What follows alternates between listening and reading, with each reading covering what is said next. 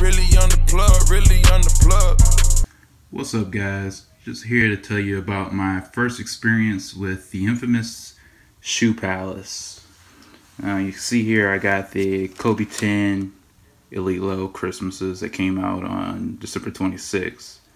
Kobe didn't rock these in the Christmas game, but I still found it was a pretty good looking shoe. And I bought these on Shoe Palace. I'm not going to really talk about the shoe much, but what I will talk about is my first experience with Shoe Palace, and it was not a good one. I bought these on December 26th. They dropped online. That's pretty much how I buy all my sneakers, are online. But yeah, I went on their website and copped. I figured I could save a little bit more money because there's no Shoe Palaces in Michigan, so you could save on taxes, and they were offering free shipping, so that saved me a few dollars. I'm always down to save a little bit of money, but so I bought these shoes, and about a week passed. It was December 26th, so there was the holiday and whatnot, so I figured I'd give them the benefit of the doubt because I didn't hear anything back about shipping confirmation. I did get a receipt, an online receipt in the email saying that my purchase was confirmed and they would email me when they shipped my shoes.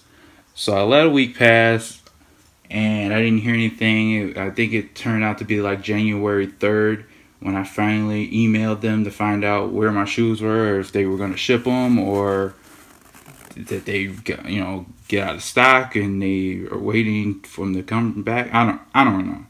But I figured that was long enough to wait before I emailed them to find out where my shoes were. So I did so. Didn't get a reply for 2 days. Being the holiday season, that it would take a little bit longer for them to email you back. But I didn't get any email back for I didn't get an email back at all. 2 days passed. I finally looked up their customer service number and I called that, and it went to voicemail, which is weird for any type of retailer to have a voicemail like that.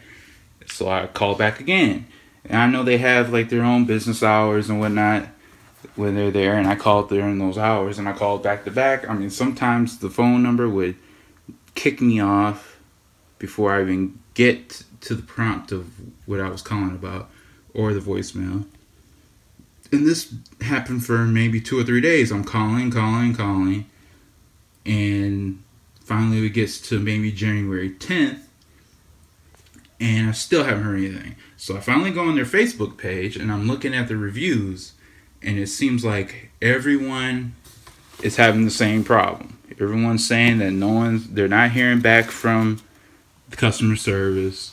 I've even people said they tweeted them and they're still not getting responses, and some people who tweeted, they told them that to call the same number that no one's answering. So I finally say, well, I'm not about to I feel like I'm getting ripped off, so I'm not about to just sit here and let $220. I'm not just gonna let $220 just go in the hands of anybody.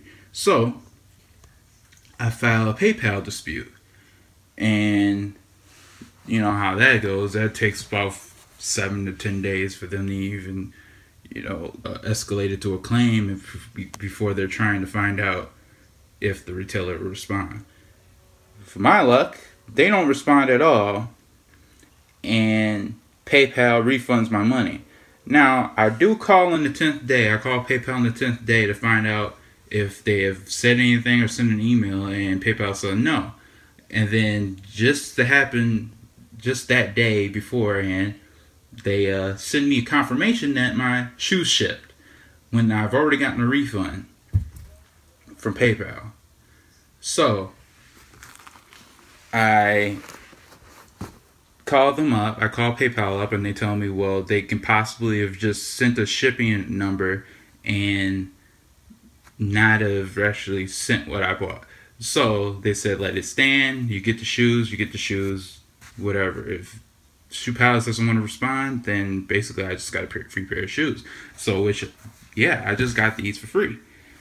I have to say, Shoe Palace has one of the worst customer services of a retailer that I've ever seen. If you have a phone number for people to call and you don't answer it, what's the point? You have an email and you don't respond to, and the people on Twitter don't have any type of ability to research your order or look it up to find out where it is or anything like that. If I were you guys, I would just shop in the stores. They don't have them out here in Michigan, so I don't have the ability to just go to a Shoe Palace and buy there, or even have the ability to go into the store and ask them if they had any information on my order. But I will not be buying from them again unless it's completely my last resort and a shoe I really, really want and have no ability to get anywhere else. So just buyers beware. That's my first experience with Shoe Palace. It was not a good one at all, and I'm going to avoid them at all costs. So you guys let me know if this was a good cop, if you buy from Shoe Palace, and how your experience was. If you've never had a problem with buying online from Shoe Palace and they send your stuff in a timely manner. But like I said, I'm going to probably not buy anything from them again as long as I have the ability to get my shoes from somewhere else. That was my first time buying from them, and like I said, I was just trying to save a couple dollars with taxes and shipping. But go ahead, hit that subscribe, hit that thumbs up, hit the comments below, and let me know how you feel about Shoe Palace and how your experience was with them.